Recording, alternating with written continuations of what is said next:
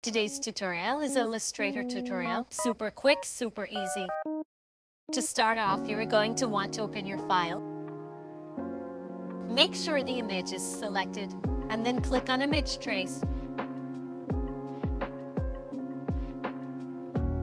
Once you have clicked on Image Trace, the next step is to click on Expand. You will notice that several layers have been created. This includes the background. So what you want to do is double-click to enter into the group and then do a little cleanup by erasing it. And you're all done. Now you can click on the different elements and edit it like any other vector.